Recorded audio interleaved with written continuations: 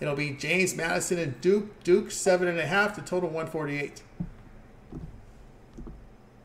Yeah, Duke, we called it, right, Tony, in the last game against Vermont that maybe they would stuff Vermont in that game. They held them to 47 points. So, look, JMU's riding high. They've got that long, long winning streak right now. They're still just a top 60 team or so in the metric sites here. Foster's out. He's done. He's not going to be able to come back. He's missed 5 or 6 games for the Blue Devils. But, man, JMU got to be riding high off that Wisconsin win. I know that, look, they got nice Edwards, Bickerstaff, good players. I'm going with Duke, Tony. They're 9-3 against the spread. Their last 12, 18-12 against the spread as a favorite. And I'll just kind of tie in a little bit of that.